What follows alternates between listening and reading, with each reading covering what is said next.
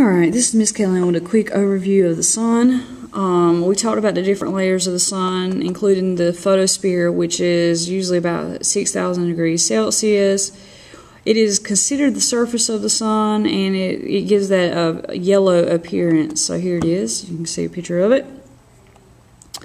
Then we talked about your chromosphere, which is about 4,000 degrees Celsius, and it's got this reddish color to it.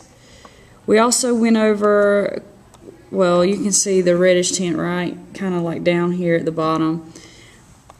Your corona is what I say is 2 million degrees Celsius, something that we couldn't even pretty much relate to, and it's only seen during a solar eclipse. So here is a picture of it. You can see it all the way around here.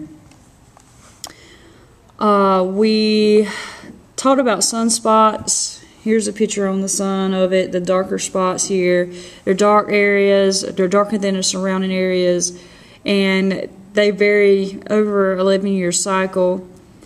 And it's usually a drop in temperature due to that. They're a lot cooler. Here you go. Here's another picture of the sun and the arrow pointing to the sunspots.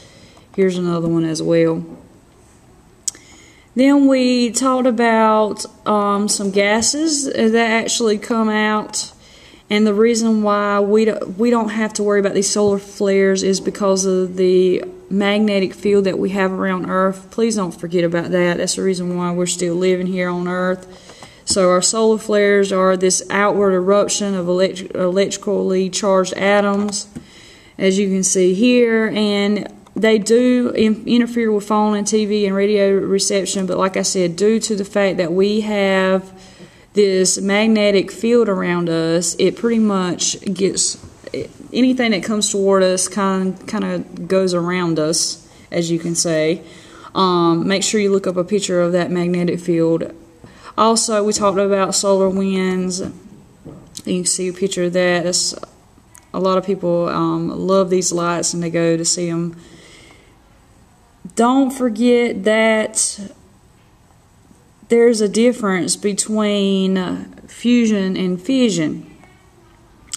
Remember that fusion is what the sun does, and that it takes hydrogen atoms and turns them into helium atoms, and that is how we get our energy from the sun.